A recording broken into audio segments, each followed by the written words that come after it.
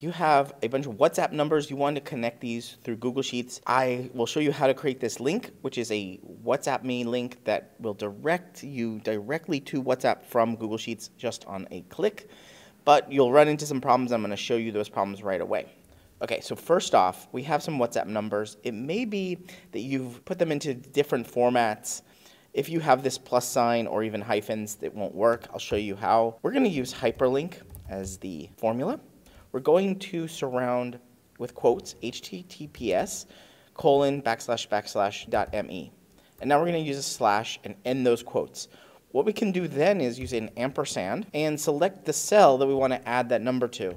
If we end the parentheses, we can see here that it looks like WhatsApp or wa.me/ and it has pluses here. This will not work.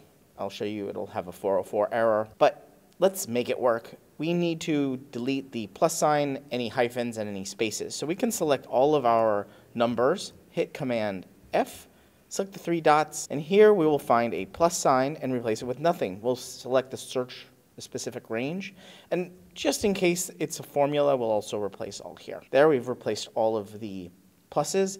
Now we need to put a space and replace it with nothing. Replace all. And now a hyphen, do the hyphen and replace it with nothing. Don't even put a space here. Replace all. We need to make sure this is what we're looking for. Let's make sure we have these selected. This is what we want to replace. We've replaced it. Good. If you have a single quotation as well, we can replace that. Done. And now we should be able to select that.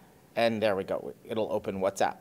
And now this hyperlink, we can copy paste all the way down. And now we have hyperlinks to all of these WhatsApp members. If you want to get more out of Google Sheets than you ever have before, consider subscribing here on YouTube to Better Sheets.